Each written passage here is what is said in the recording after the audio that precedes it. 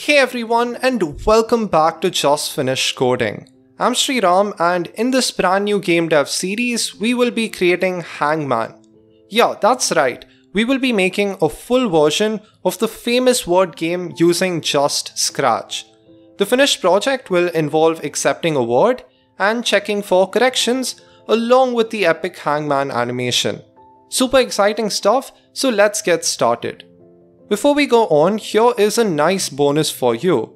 Rather than starting off from scratch, you can use all of the game assets and images that I made by myself. To get this file, click on the link in the description labeled Downloadable Files and download the file labeled Start. Also, if you are stuck with some bugs during any part of video, then you can download just that particular file and then move on with the tutorials. Once you import that file into Scratch, you will be greeted by the background along with a host of hidden sprites. When the time comes, I will explain what each sprite does. For now, don't worry too much about them. To start off, go into the stage, and when the green flag is clicked, broadcast a new message called init letters and wait. Following this, broadcast another new message called init circles and wait. Finally, broadcast a new message called start game, this time without any wait. This is fairly straightforward. On receiving init letters, we will set up the clones of the keyboard letters themselves, and on receiving init circles, we will set up the clones of the circles which will be over each key, thus giving the impression of a proper keyboard. You'll see how this plays out. Great. Now create a new variable for all sprites called game over. I'd recommend sticking to my naming convention. Name all the public variables for all sprites with all uppercase and the private variables of a particular sprite with all lowercase. For a boolean variable, add a question mark to the end. As you can probably guess, the game over variable will keep track of whether a game has ended or not. Now, create another variable for all sprites called game mode. This keeps track of which part of the Hangman game the user is currently on. This could be the accepting stage or during the guessing stage and so on. On receiving init letters, set game over to be no and then set game mode to be accept. And that's it for the stage.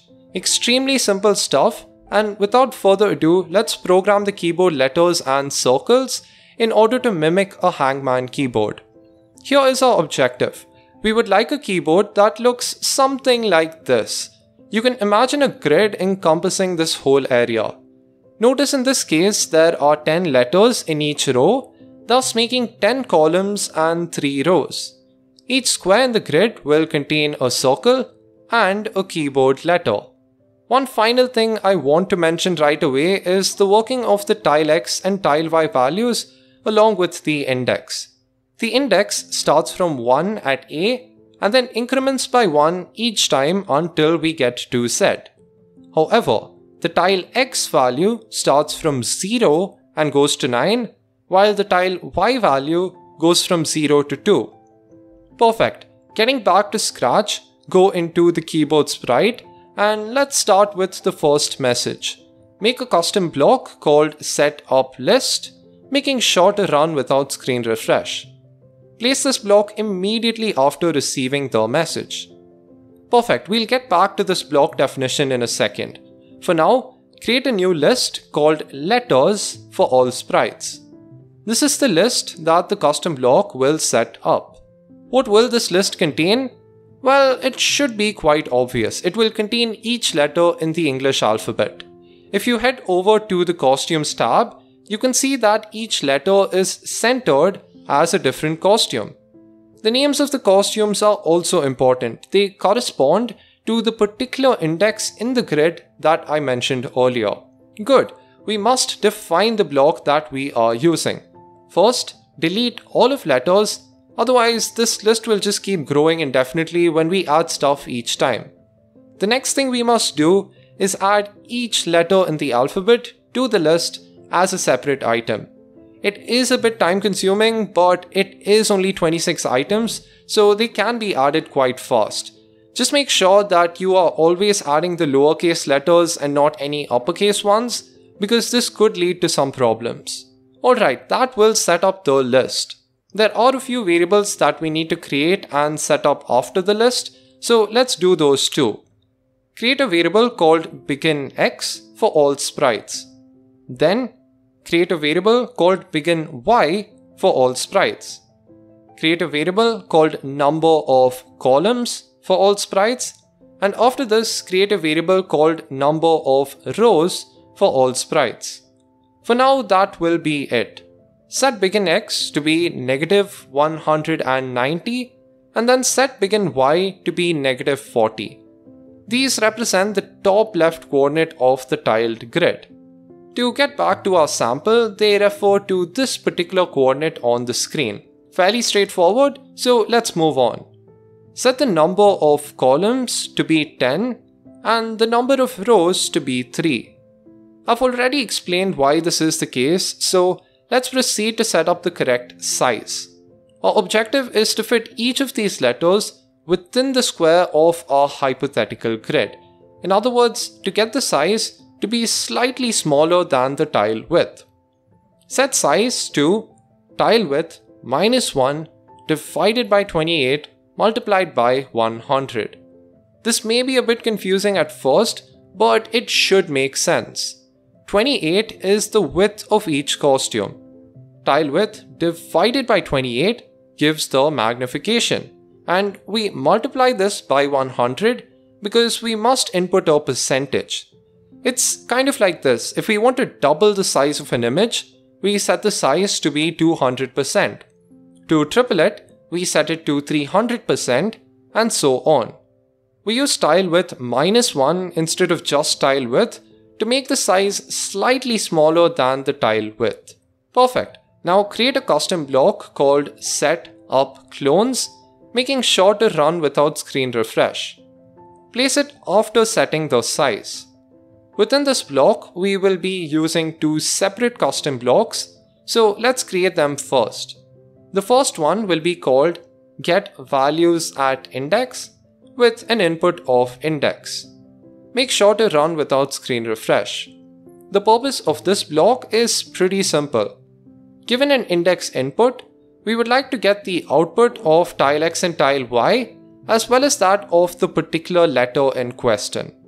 So getting to our currently hypothetical grid, for an index of 1, we must get the letter A as well as the tile X and tile Y values of 0 each. We must enclose these inputs in variables, so let's create them right away. Create one called tile X for this sprite only, and then create another variable called tile Y for this sprite only.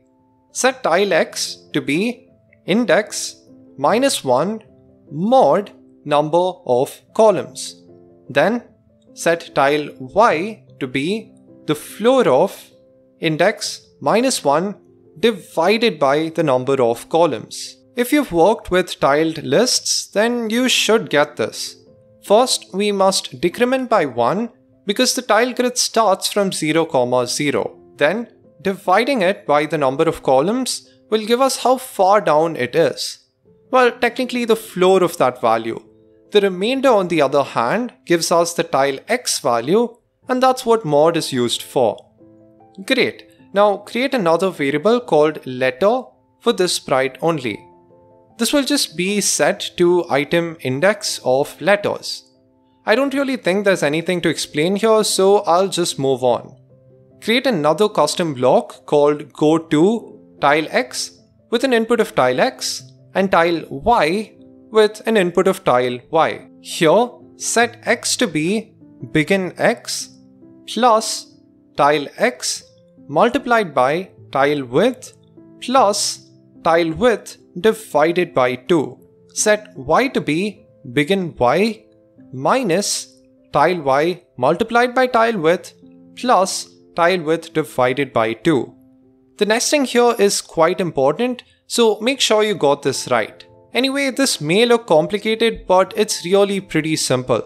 BeginX, beginY refers to the top left point, so to go to the center of the top left tile, we change x and y by half of tile width. This ensures that the grid tile is perfectly snapped. Alright, let's quickly create the clones. Create a variable called clone for this sprite only. Initially, set it to yes. Show, and then create another variable called C for this sprite only. Set C to 1, repeat 26 times, and each time get values at index of C, then go to tile X and tile Y, then switch the costume to C, and finally create a clone.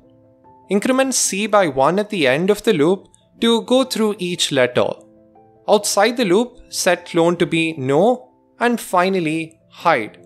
That was a bit of work, though it is not too hard to understand. The clone variable simply allows us to distinguish between the clones and the sprite itself. The clones will have it set to yes, while for the sprite it will be set to no. And that is it. Test the program and that's nice. We have a near perfectly aligned grid. There's still a lot of work to do, but this is an excellent start. If you've enjoyed this video, then make sure you leave a like, and also don't forget to subscribe and turn on the notification bell. Thanks for watching, and I will see you in the next video.